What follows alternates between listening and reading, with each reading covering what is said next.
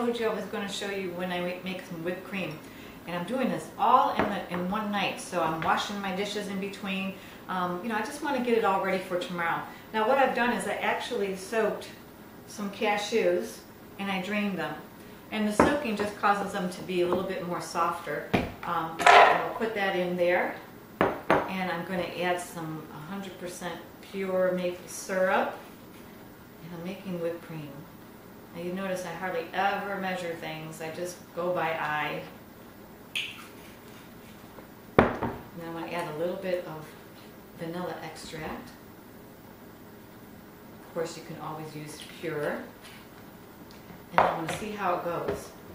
I might have to add some water to this. Let's see. I'm going to have to add some water. I also want you to bring attention to something. A lot of people think, oh, whipped cream and it's this bright white type of deal. When you make cashew cream, you can make it very white if you use like maybe a honey or some other kind of sweetener. But because I'm using the maple syrup and the vanilla extract has some color to it, my cashews are going to look a little bit brown. But I think you'll still find that the taste is wonderful. So I'm going to add just a little bit more water so it moves a little bit better in the blender. Again, these are just some whole alternatives to some of the favorites that we have. Now this is not something that I would eat all the time because it's a special occasion. Thanksgiving is a special occasion, and Christmas special occasion. You know, these are just for, you know, special. It's not meant to eat every day. Although I have to admit, when I have leftovers, I put it over my cereal.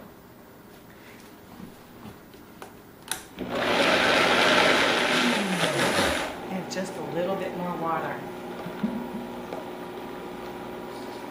When I say cereal, I know maybe people are thinking cereal in a box, but you know what my favorite cereal is? Taking some persimmons, some orange or red or yellow peppers, chopping them all up, and then putting them with maybe quinoa or kamut, a little bit of, I actually put it on my, it's actually on my, one of my other videos, so you can tell what my favorite cereal is. But, all right, back to making whipped cream.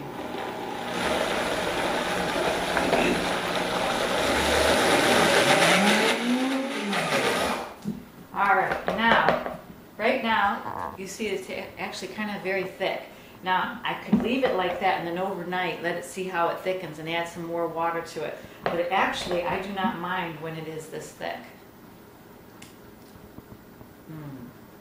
It's so sweet. I think I'm going to add just a little bit more water though, just a tad.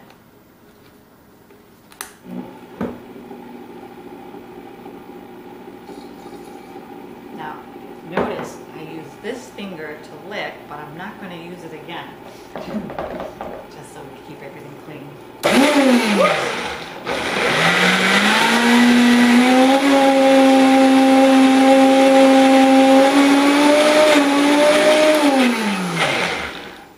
All right, there it is. This is what I want.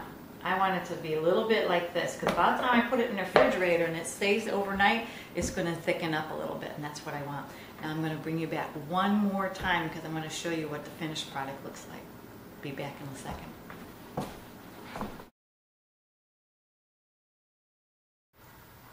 Okay, so welcome back. I'm ready to put it all together. I have my pumpkin pie crust with almonds, cashews, dates, and salt. I have my fresh pumpkin filling with pumpkin, fresh pumpkin, cashew butter, water, raisins, a banana.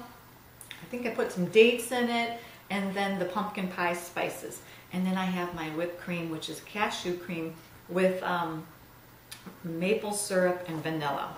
All right, so I'm just going to take a little bit of this, and I'm going to take a stomper, kind of something like this, and it just fits in there nicely. And I'm just going to make a little well like that, okay? So you can see, just made a little well. And then I'm just going to take a little bit of the pumpkin filling and put it in there. Oops, I forgot another spoon. That's all right, I'll use this one. This will look good. But take a little bit of a little bit more pumpkin filling. Okay. And then I'm going to take just a little bit of the whipped cream. Oh, a lot of the whipped cream. That one has a little extra. But anyways, you get the point of it. Now I can serve this, make this up in the night before, or I can actually, what I would like to do is, I'm going to make it in the morning before I actually serve it. So it's going to be to where all the flavors kind of go together. My mouth is watering. I'm going to enjoy this. You do the same. Enjoy.